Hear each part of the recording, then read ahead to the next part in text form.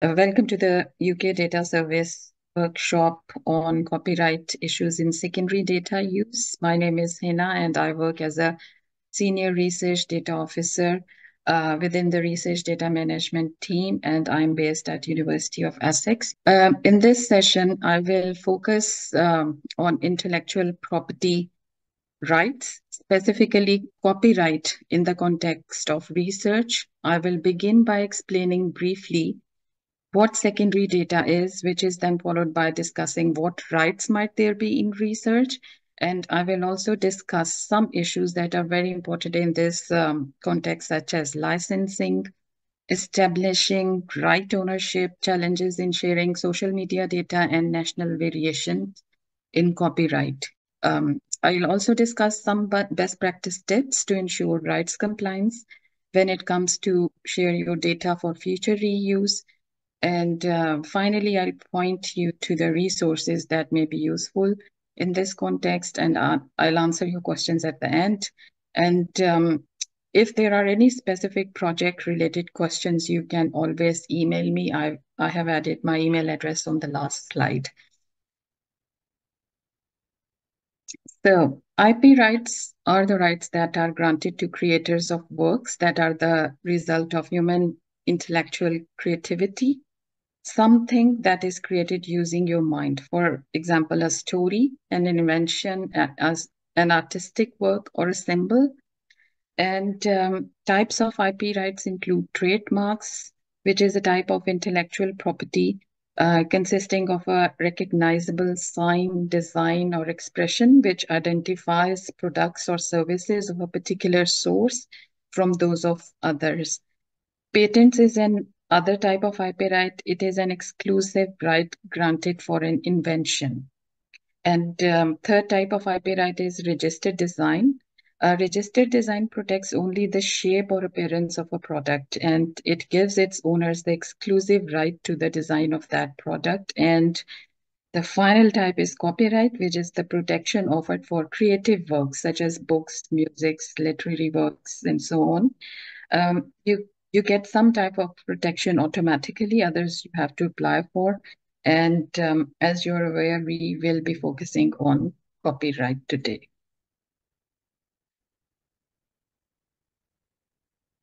So let's begin with what is secondary data. I'm sure many of you are aware what secondary data is, but just to provide an information for those who are not aware.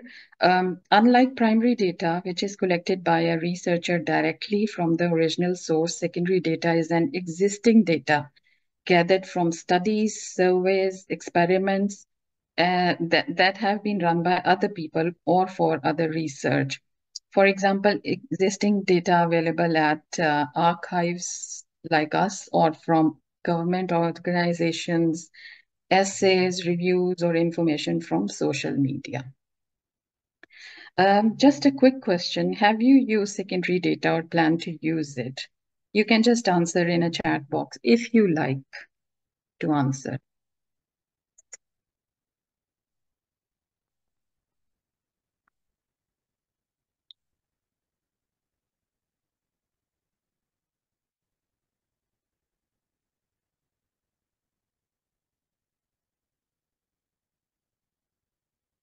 I cannot see any response. I'm not sure.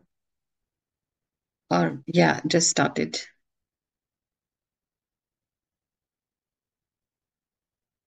I can see. Yeah, so someone has experience. Someone mentioned that they don't have.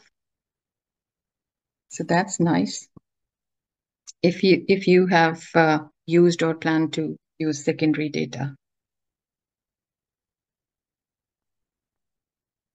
Yeah, so yeah, that's fine. Thank you very much. So two most relevant types of rights applicable to the secondary data sources are copyrights and database rights, but I will be focusing on copyright in today's session. But I have given a link at the bottom for database rights from our website. The information is available there and you can have a look on it later on. So In the following section, I'll go through the copyright and research data. Copyright is an intellectual property right. As I said earlier, it is assigned automatically to the work's creator, and it prevents unauthorized copying and publishing of an original work. The creator is automatically the first copyright owner unless there is a contract that assigns copyright differently, or there is a written transfer of copyright signed by the copyright owner that anyone can own it. It can vary nationally, but under the UK Copyright Designs and Patents Act 1988, copyright applies to originally literary, dramatic, musical, or artistic works, sounds, recordings, films, broadcasts, cable programs, and the typographical arrangement of publication in databases as well. So in the UK, copyright arises automatically once a work is created. But to enjoy copyright protection, the work must be original. That is to say, it must be your own work, not copied from someone else. And there is no copyright in ideas or facts, only in the way those ideas are expressed, such as diagrams and tables. So, as researchers, when you need to obtain copyright clearance, for this, you need to bear in mind that you do not need copyright clearance if you incorporate the factual data in your own words in a structure owned by yourself. And you may not need to obtain permission if you are making a copy and utilizing that copy for your own research, as long as it is not made available to others or citing from the research data. However, you do need copyright clearance if you are going to include the secondary data in a publication or plan to share that data with other people. It also applies to incorporating secondary data in your own database that you intend to share with others. There may be other arising legal issues, for example, where personal data is concerned. Not only the permission from the person who has created the work is required, who is considered the copyright holder, but permission from all the other people whose personal data is in the work is required. For example, diary data or audio recordings of the interview, you do need permission, copyright permission before you share that with others. So copyright and research data is a complicated topic. However, I have tried to highlight some important issues when it comes to data sharing. Researchers need to keep in mind certain issues such as licensing frameworks, rights ownerships, challenges when using social media data, and the national variation if your work spans outside UK. So intellectual property rights affect the way both you and others can use your and others' research data, and these issues should be considered at the outset of any research project. So you need to consider copyright when the data is created, shared, and reused. For example, when you create a data and plan to make it available for future use, then no doubt you are the copyright owner of the data. But there is another issue you need to consider, which is how you want your data to be made available. And here the role of licensing comes in. If you are sharing your primary data, then you need to consider about which license to choose. On the other hand, if you are using secondary data, you need to pay attention to the licenses under which that data is available. Data collections can be available broadly under two types of licenses: open licenses and bespoke licenses. As the name implies, open license is the standardized way to grant permission to use the data openly. For example, the most widely used open license framework is the Creative Commons License Framework. Creative Commons License Framework offers different options. Three of these options have been listed here. The first one, which is CC BY, is the most widely used license. As you can see that you are allowed to use and share the data. You can create some derivation with it, adapt it as you require, publish your derived data as long as you acknowledge the original data source. It also allows a commercial use, for example, for non-academic purposes. The only condition is that the credit must be given to the creator. For example, you have downloaded downloaded a data set from UK data service, which is available under CC BY, you are allowed to use it for your own analysis. You can create your own data using few variables from the original data, and you are allowed to share your data for future use by giving proper attribution to the original source. And you can make your data available under any other license that seems appropriate. The second one is CC BY share alike. It is exactly similar to CC BY apart from one condition that any adaptation must be shared under the same license. Your data should be made available as CC BY share alike if you use such Creative Commons licensed data. The final CC BY non-commercial has again the similar conditions except that it cannot be used commercially. So most of the data made available through responsible repositories such as ours is made available under bespoke licenses, as there may be a residual risk of disclosure in data. For example, data owner might have removed any identifiable information, but there might be any information left in the data, which, if combined with other information, may disclose someone's identity. So the conditions associated to these bespoke licenses ensures that researchers act responsibly and ethically with the data. UK Data Service end user license agreement is one of the example of the bespoke licenses we have. So if you plan to use secondary data, always make sure that you are familiar with the terms and conditions under which the data is made available. Just to give you the information, here at UKDS, we facilitate 3 levels of access for data. Open access, safeguarded, and controlled access. Open access for data that is for the data that contains no personal information. Safeguarded access is for the data that contain no personal information, but the data owner considers a risk of disclosures resulting from linkage to other data, and it is available under end user license. End users need to register to access data. End users also need to agree to certain conditions, such as not to disclose any identifying information, and the controlled access is for the data that may be disclosive. Controlled data are only available to users who have been trained and accredited, and their usage has been approved by the relevant data access committee, and access is through a virtual or physical secure environment. So the next section is about the right to ownership. So please bear in mind that rules on IP ownership will depend on national law and individual institution policies and may vary from country to country. However, as a general rule, the copyright in a work is initially owned by the work's creators, but this isn't always the case. So let's see what is the common perception in your view regarding ownership. So I would like to ask you to join the Mentimeter by using this code to answer a couple of questions in terms of right ownership, please.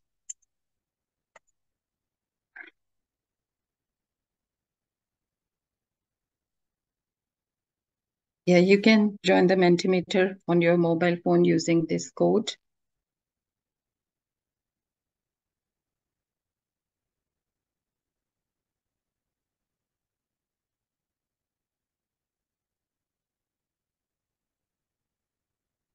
So let's see which option you would pick. Who owns the right? Is it the university employee or it depends?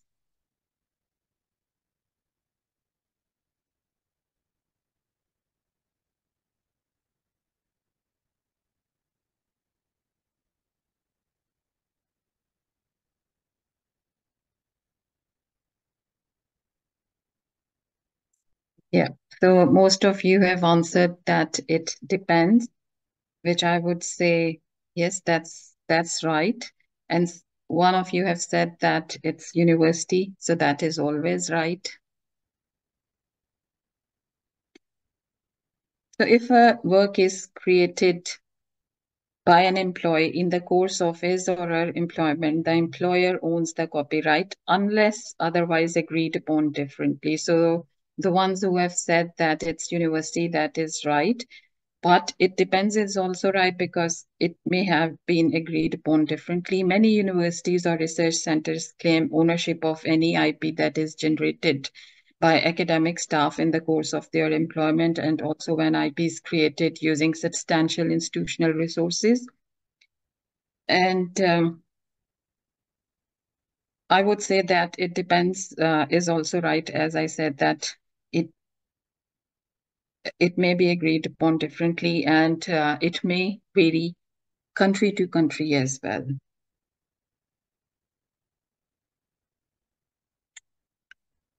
So, what do you think? Who owns the right? Is it the, in terms of the students, is it university or a student? Or again, it depends.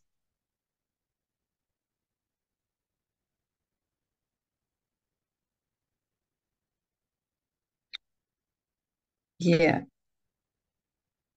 that's right. And that's great.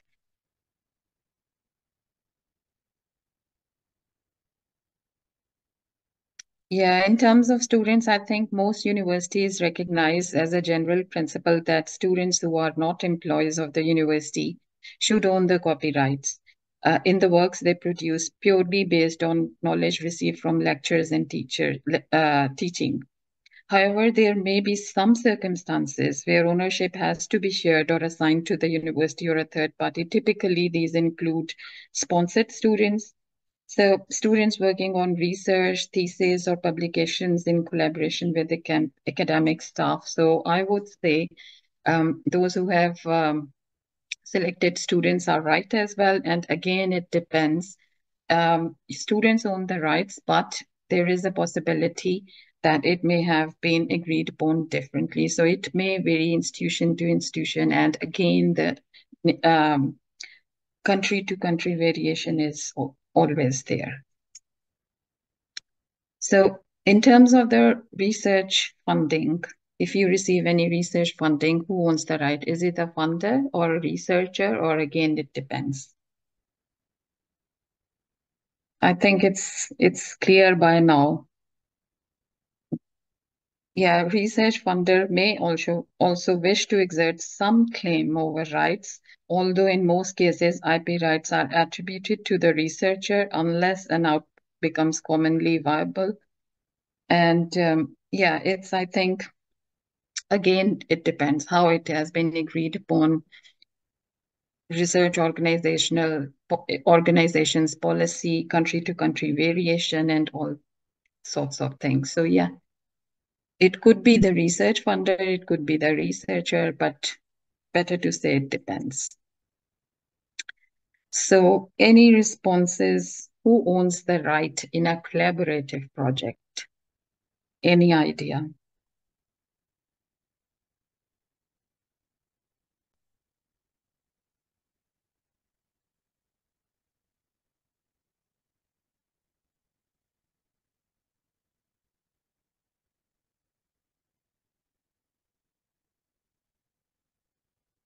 Yes, needs to be agreed between parties. Exactly, that's right. It depends.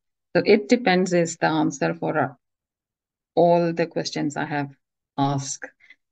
All collaborators, depending on the portion of contribution, that's right. It depends on the funding, the nature of the data being used, whether the data is copyright. Yeah, what the collaboration agreement is exactly. Needs to be discussed and agreed upon before starting. That's right. If a university research project has commercial collaborators, there may be joint IP rights in the research outputs, which are best handled via legal contracts or agreements, and researchers should clearly clarify ownership and rights relating to research data sources for both primary and secondary data being used, and it should be done before starting your research, as some of you have mentioned. And this in turn will help determine how those data can be published and accessed in the future. So yeah, that's so best to find the ownership as soon as possible. So thank you very much for your responses. It is not that hard to find out who owns the right if you are affiliated to any university or research center. There should be a staff in there who deals with ethical and legal compliance in research, such as RUs, or you can find it looking at the applicable national laws of your country, national IP laws, IP policies of the university, and the individual contractual agreements among the university creators and sponsors. Or as a last resort, you can seek legal advice to be compliant, because failure to do so can cause serious issues for the future uses of your research, such as its dissemination, any future related research projects, or profit associated with it. So next issue to consider is the copyright consideration when using social media data. I'm sure you all are very well aware what social media is. It is an umbrella term used for internet-based or mobile applications that allow users to form online social networks. And some of the very popular social media platforms include Facebook, Twitter, Instagram, Snapchat, LinkedIn. However, the most widely used among these in the context of research is found to be Twitter. The data is usually obtained through the application programming interface, known as APIs, of the social media platforms. APIs are provided by social media platforms to enable controlled access to their underlying functions in data, and API acts as an interface between the social media platform and a consumer of social media data. The Twitter streaming API allows researchers and collecting institutions to obtain tweets generated by users in real time. I'm giving the example of Twitter because this is the most widely used in the context of accessing data through API provides the most authentic record of social media. And social media data available on the platforms includes individual posts or tweets, what people share on a day-to-day basis, and how people comment or tweets show their opinion, their behavior, their likes, dislikes, visual content such as photos, videos, interests, social interactions, networks, current trends. Um, so these different platforms poses a wide variety of functions and appeal to different audiences. They all create a byproduct of valuable data about the users who interact with them. So yeah, it's again a couple of questions on Mentimeter if you would like to go to Mentimeter, or you can write in a chat if you find it difficult to switch. So you can use the same code.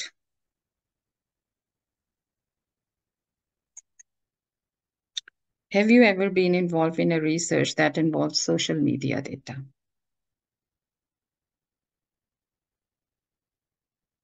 So some of you have been, that's great, and majority have not. That's all right.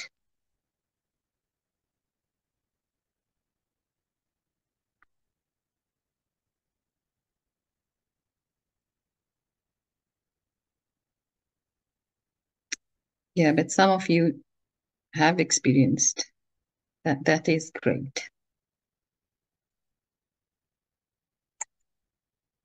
And what do you think would be the copyright issues using social media data? Any thoughts on that?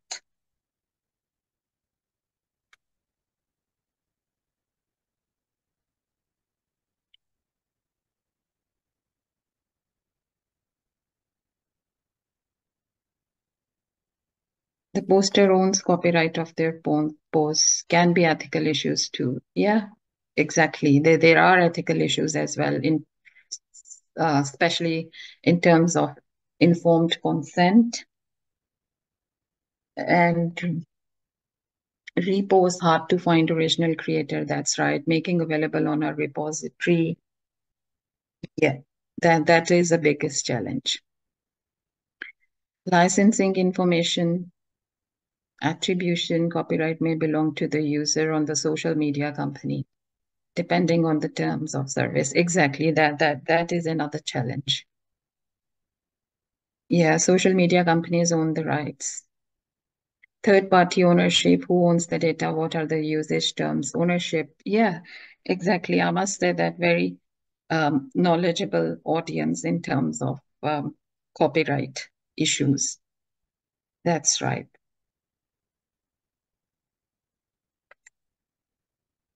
Thank you very much for your responses. So going back to the presentation, yeah, you are right. The terms of use for the most commonly used social media platforms are similar in terms of how they deal with IP rights. Content is protected by copyright in the same way as books and journals.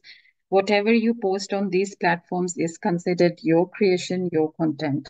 So these platforms clearly states that the users have copyright for their content. um, you are the copyright holder of your tweets or Facebook posts, though you are the copyright holder. But when you agree to the terms and conditions to create your account on these platforms, you sign an agreement that gives the site a license to freely use the work for a variety of purposes, including an opportunity for researcher to access the data for academic research. So researchers using social media data need to abide by these terms and conditions of the platforms or API developers. So all the responses you just add in were right. So terms and conditions of these social media platforms or API developers play an important role in terms of the future uses of data such as publishing or archiving. Um, I will again use Twitter as an example that it is the most widely used social media platform across the world, and it is relatively easy for researchers to collect data from it.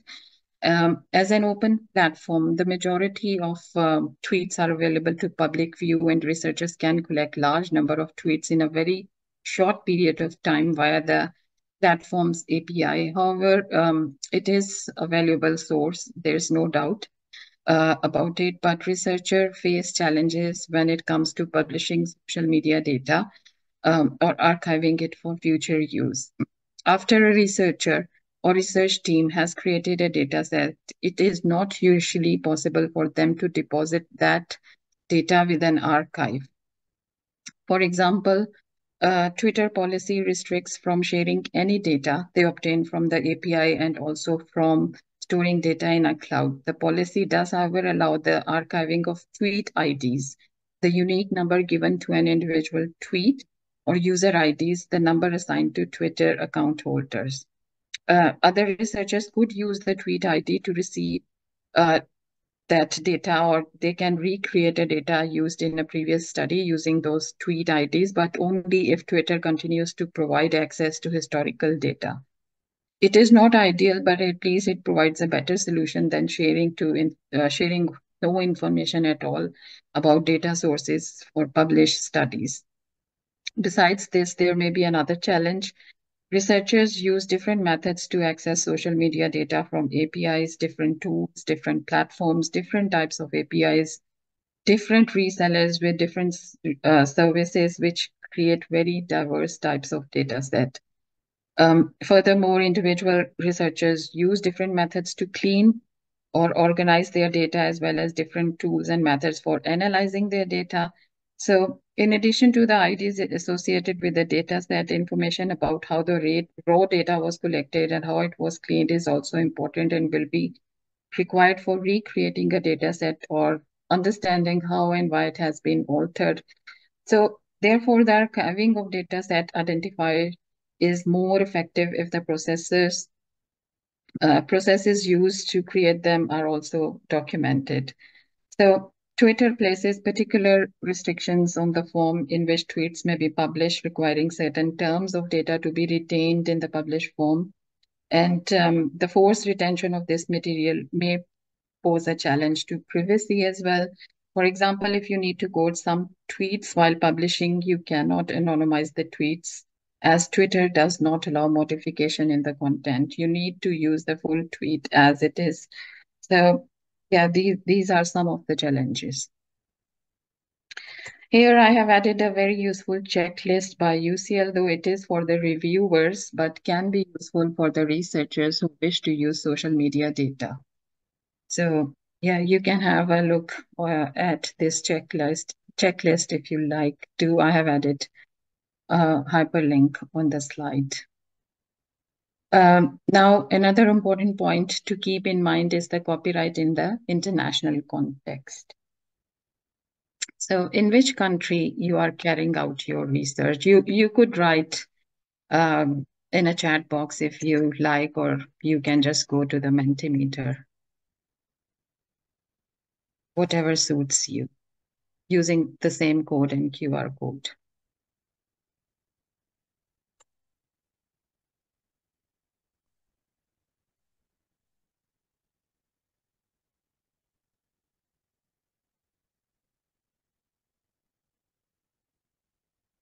So UK, everyone is from the UK in today's session.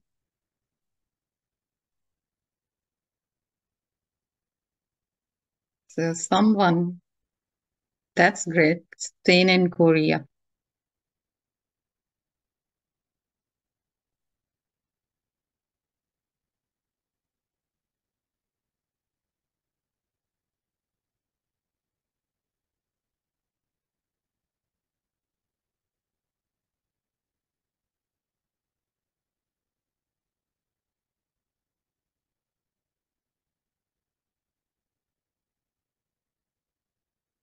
So any more responses?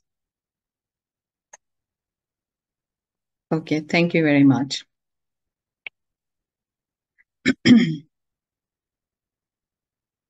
Yeah, so every country has its own copyright laws, but over the years there has been extensive global harmonization of copyright laws through treaties and trade agreements. And these treaties and agreements establish minimum standards for all participating countries. The system leaves room for local variation.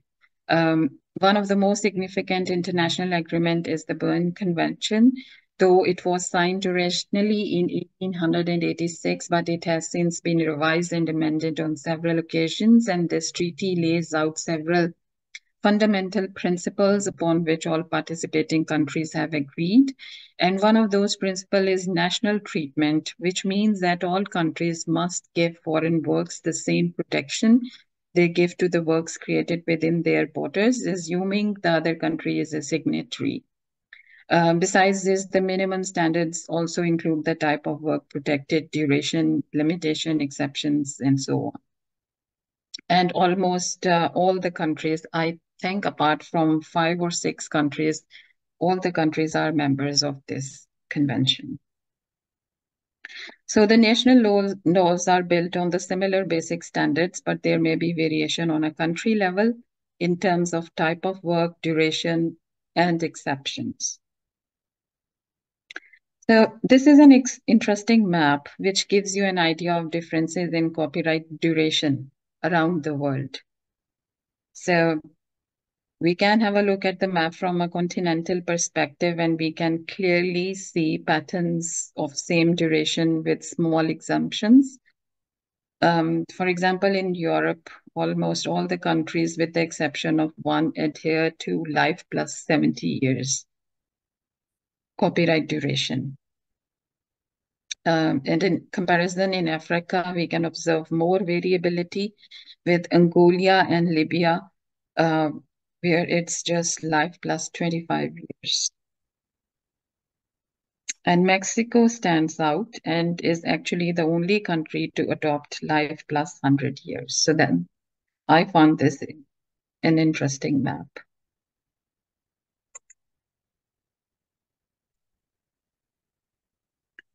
So if you plan to use secondary data, always ensure that you consider these questions: who the copyright holder of the data set is, can you use these data sets, and in what ways are you allowed to archive and publish them in a data repository? If not, you may need to seek further permission to distribute material you do not own, because if permission is not granted, you may need to remove copyrighted variables or material before publishing or sharing.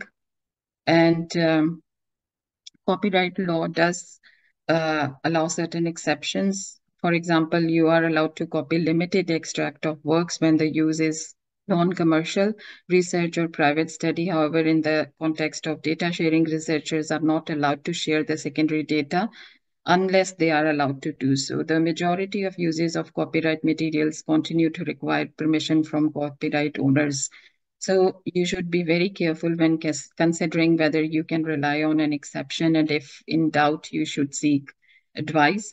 And finally, do remember that the details of the provisions will be subject to the national law, and while most will be similar, details will vary from country to country. For example, users of copyright works based in the UK are subject to the specific exceptions to copyright outlined in the UK copyright laws.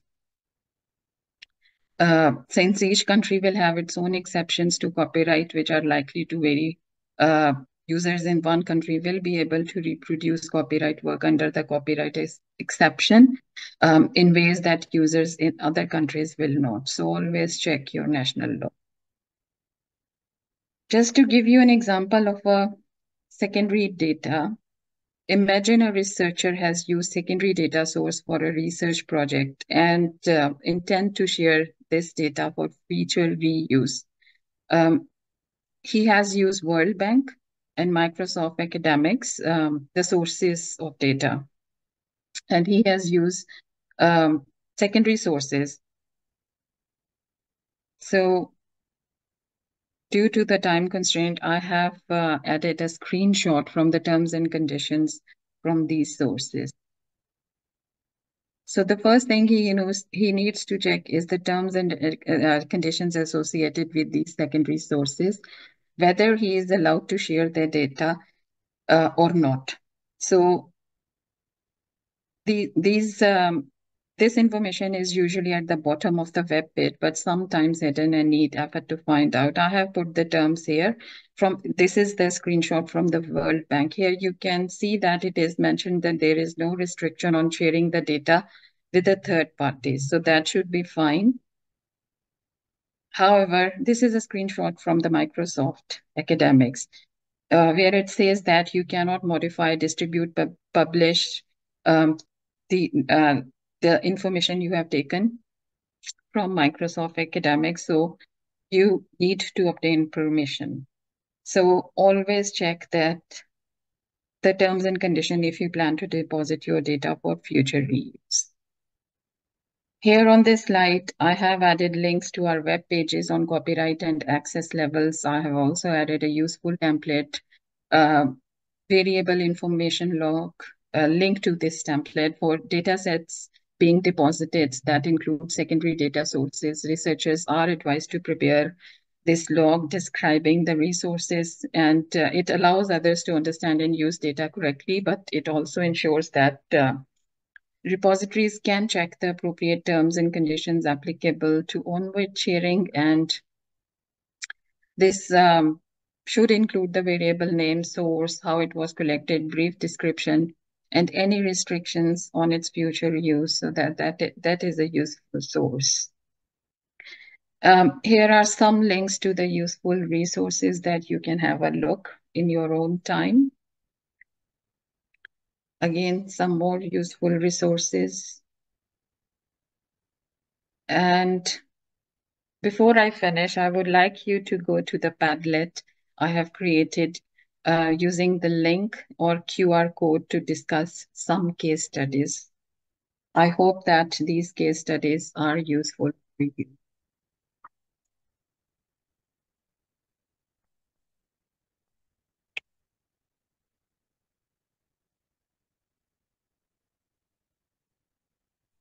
So we will start with the case study 1, copyright in a project based on diary data. So you can post comments and we can start from 1 and go towards the end.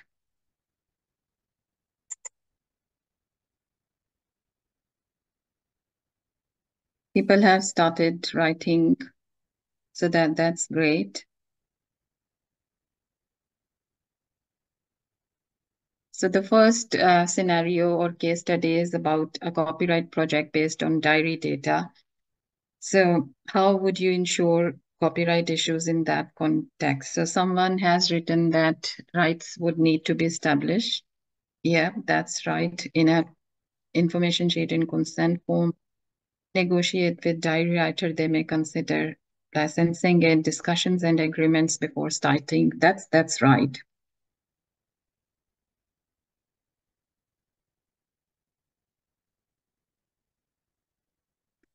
Yeah. So you can use the information obtained in the discussions for your own research. However, when it comes to data sharing or publishing, you need to obtain consent to share the information and permission to use the data for future research. And this is the same with the audio recordings as well. So that's right. Thank you for your responses. The case study number 2 is around copyright of the information available online.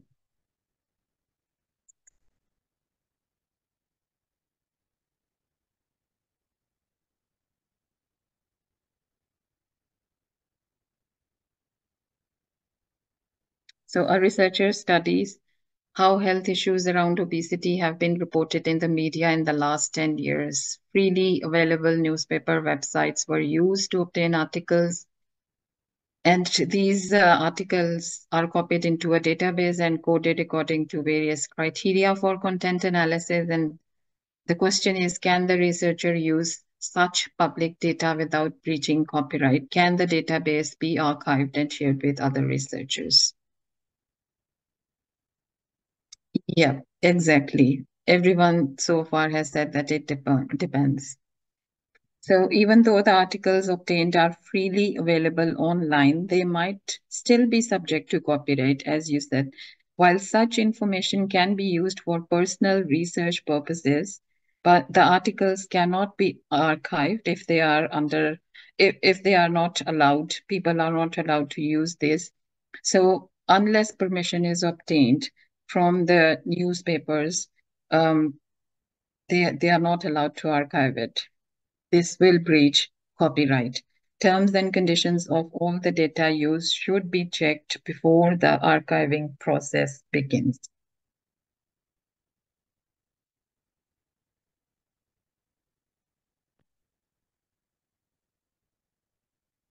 Yeah, someone said that it is not necessary if the articles, just the articles would have to be correctly referenced and copyright might not allow for resharing. Yeah, you can use it for your personal use, but when it comes to data sharing, then you do need to check the terms and conditions. And if it is allowed, then that's fine. You can just properly attribute or cite the source, and that should be fine. But if it is not allowed, then you need to obtain permission.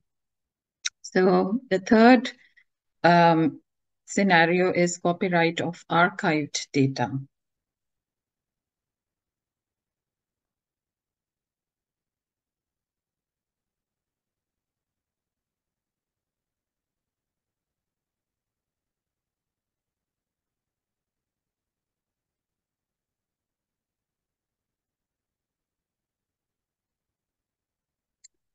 Yep.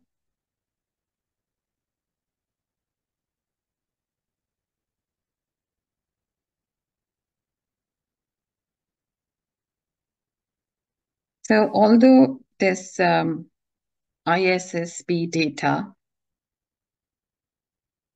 is available for free to all registered researchers, this does not mean that the data can be published on a website and made available to others. The data can be incorporated into a database and used for personal analysis. Before, before this is placed on a website, permission must be sought from the data owner if it is required. Yeah, so yeah, your responses are right. So the third scenario is transcription from a printed work into a spreadsheet.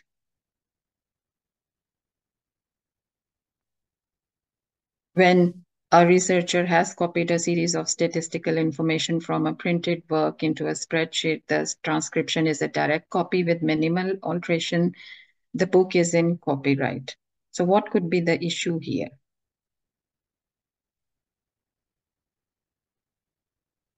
No permission would be required unless this was an open access. Exactly, that's right. That's true. The researchers should the technically have cleared copyright before transcription. If the work is for personal use only, this can probably be disregarded. But if the newly constructed data set is to be archived and disseminated, copyright clearance will need to be gained from the copyright holder. Yeah, so it is more related to the copyright ownership of the book. This is exactly the same with if someone has used standardized tests or measures and they are uploading it to an archive as a relevant documentation, then they also need to ask for permission if it is under copyright. So the last scenario is around copyright of open data obtained from the UK data service.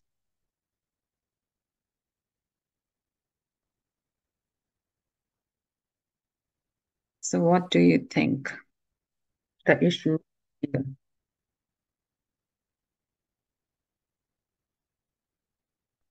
As it is a copyright data.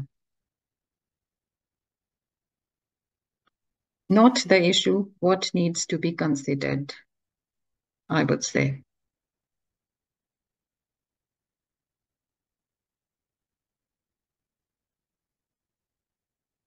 So in this case, the full attribution, yes, that's right. There is a joint copyright over the processed data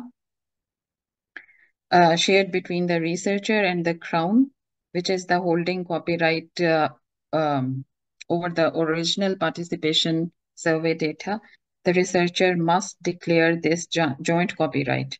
On the other hand, data collection is published under the open government license, so no further permission from the data creator is required to archive the derived data as long as acknowledgement is provided as described in the OGL. However, it all depends on the licenses attached to the data, so always check the terms and conditions of the source you are going to include.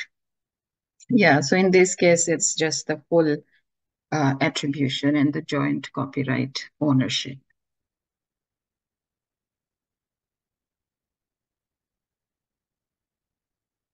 Yeah, it is under open government license, this particular data set.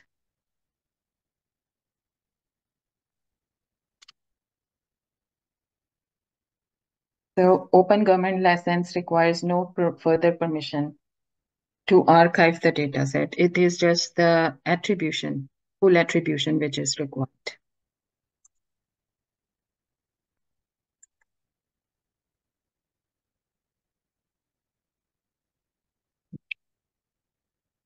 Yeah, thank you very much for your responses. And here you can see that you can register for the UK data service using this QR code. You can also sign up for our upcoming training and events, and you can also check our past training events. The slides are on the website and recordings are on the YouTube channel. So thank you very much. This is a lot of content to take in. Here's my email address. If you have any particular project related questions, you can always email me and I would be happy to discuss it with you.